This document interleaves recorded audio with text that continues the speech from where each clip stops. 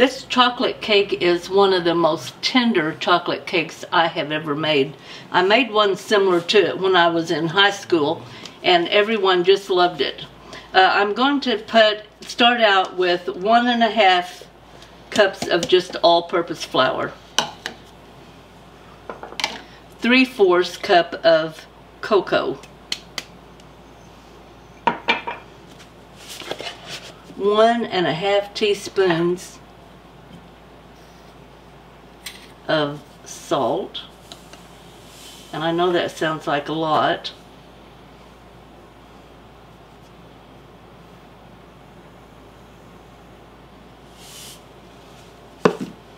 One and a half teaspoons of baking powder, 1.5,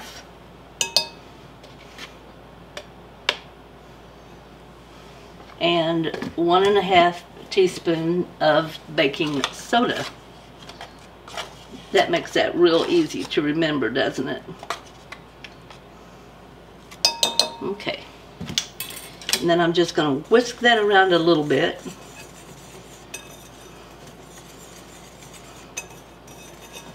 And add 1 full cup, actually it's 1.5 cups of granulated sugar.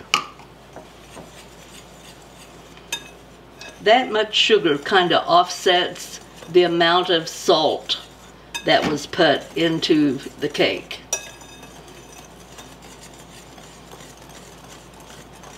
Okay, now that I've got that, I'm going to add 4 egg whites. I have not beat those, just 4 egg whites in there, 1 cup of milk,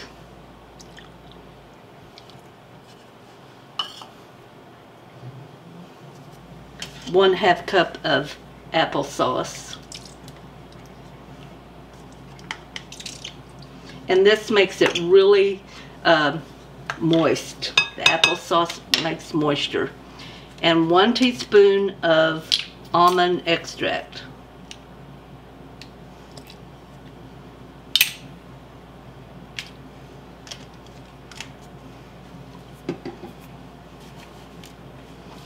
And we're going to mix that up a little.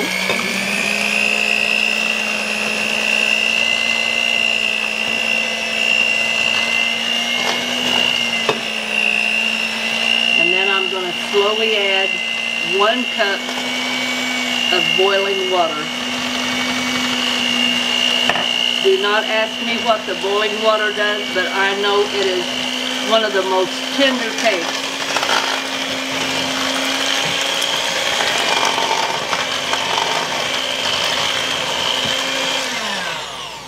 And when you see this, you think, oh, I've left out something, because it is so thin.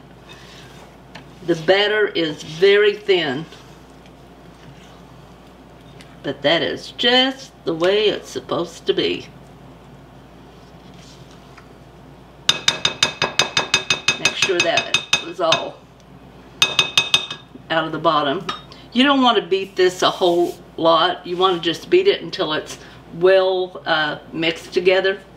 And that's why I then checked to make sure all of the flour and everything was mixed up out of the bottom. Now I'm going to set my oven at 325, and this will bake for anywhere between 50 and 60 minutes.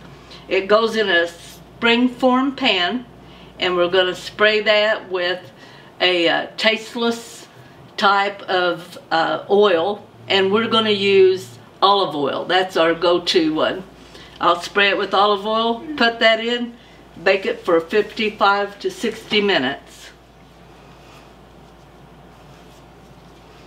Now, as you can see, this is thin. So we have set our springform pan on a cookie sheet, and that will go in the oven. We're going to then take our mini chocolate chip, and we're going to take just about 1/2 cup and sprinkle it around on top of the cake. We didn't want it on the bottom because it would then stick to the bottom, and we want it to come out good. All right. 55 to 60 minutes. Okay. It has been exactly 60 minutes. This has been in for 1 full hour.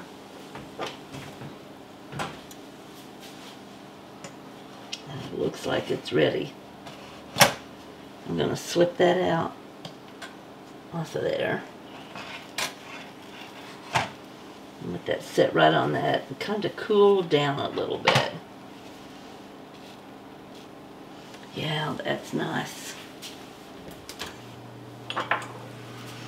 We'll make the whipping cream and the raspberry sauce for it once this has cooled completely. Put that in there, bring that out. Nice and clear. All we have to do is set and let it wet, let it cool. Okay, on the top of our cake, we're going to put just a little raspberry sauce. We're going to take 1/8 of a cup of granulated sugar. And I need just enough lemon to kind of give it a little brightness. And I'm just going to squeeze the juice out of 1 lemon. And it looks like add 1 seed, which I'll take out.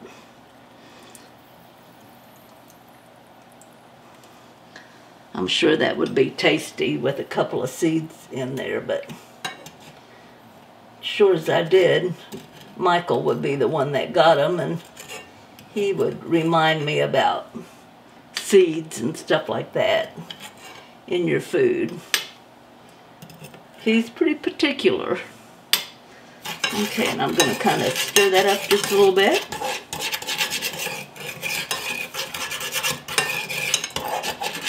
Lemon juice in itself will set up. And to that, I have a small, this is probably about, maybe a little over 8 ounces of fresh red raspberries. I took out 9 because I want to decorate on the top. I'm just going to put those in that pan. Turn the heat on a medium and kind of let those cook, and then I'm going to squash that down in there. Kind of stir them up, get them all nice and juicy, and then I'll strain out any seeds that it might have. And this is a topping for our cake. It is surprising how much juice actually comes out of those berries. I'm going to pour that into a strainer.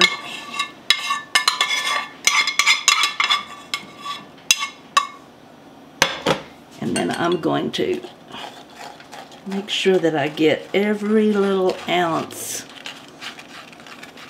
of that raspberry sauce that's there.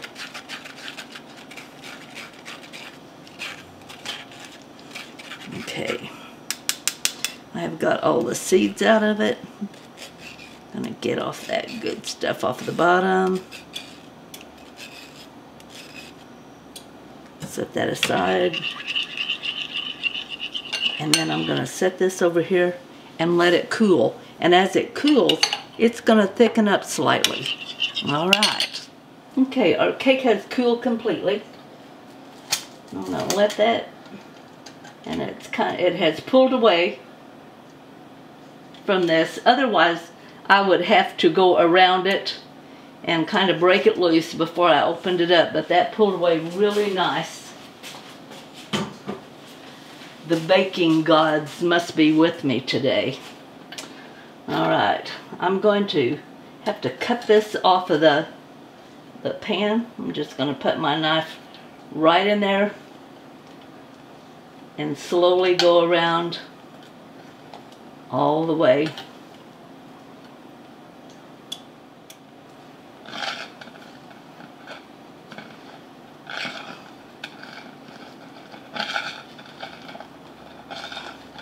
Just be gentle. You'll get it all the way around it. It just takes a little time. And hopefully you can hang on to it. Okay. Then we're going to lift that up and set it on our cake plate. When I cut my cake, and I'm not a very good cake cutter, I can tell you that right now, I try to go right across the center in one way.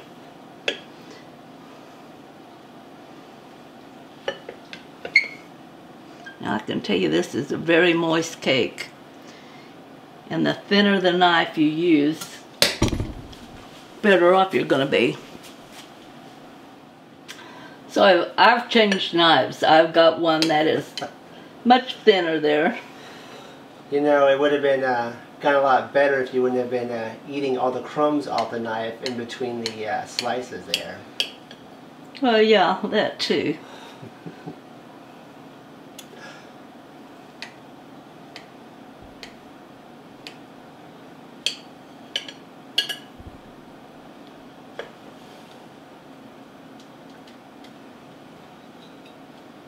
Put it on my plate.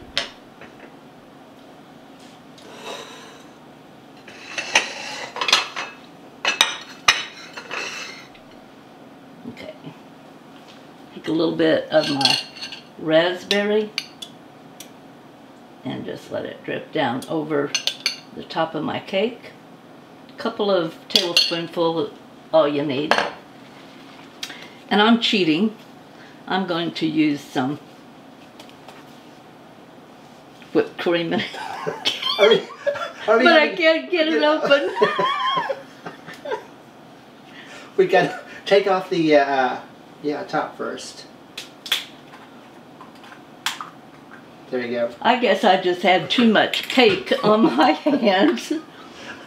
Had a little cake, had a little whipped topping. And you know me, there's always one more something you can do. I'm going to take this potato peeler and just slice some nice pieces of, this is chocolate candy bar. I'm not supposed to eat them, so I'm just going to decorate with it. A few little slices on the top, just to make it pretty. And then we're going to put 3 nice big raspberries right up there. Alright, there we go. Well, I've only got 2 more to do.